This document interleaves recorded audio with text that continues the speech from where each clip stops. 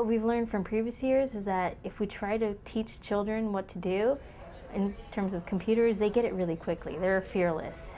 You put a computer in front of them, you install a program like Google Earth, and they'll learn it in 2 minutes. Whereas with the teachers, there's a little bit more hand-holding. So we decided that that's our focus. That's the target audience that we're hoping to help out with these computers, with this technology.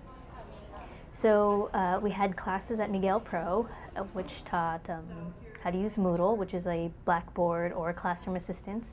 And we've also taught them how to use educational software to integrate into their curriculum.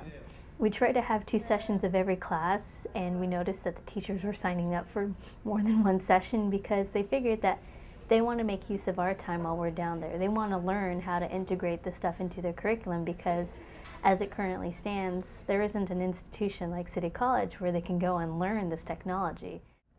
The other component at Miguel Pro was teaching the children how to use digital cameras, from basic operation to offloading photos from the camera, and for encouraging them to chronicle their daily life and to write about it, by blogs, and to share these photos using Flickr, which is very interesting because here we are introducing this current piece of technology, digital cameras, and showing them the latest technology, which is like the Web 2.0 or the social web.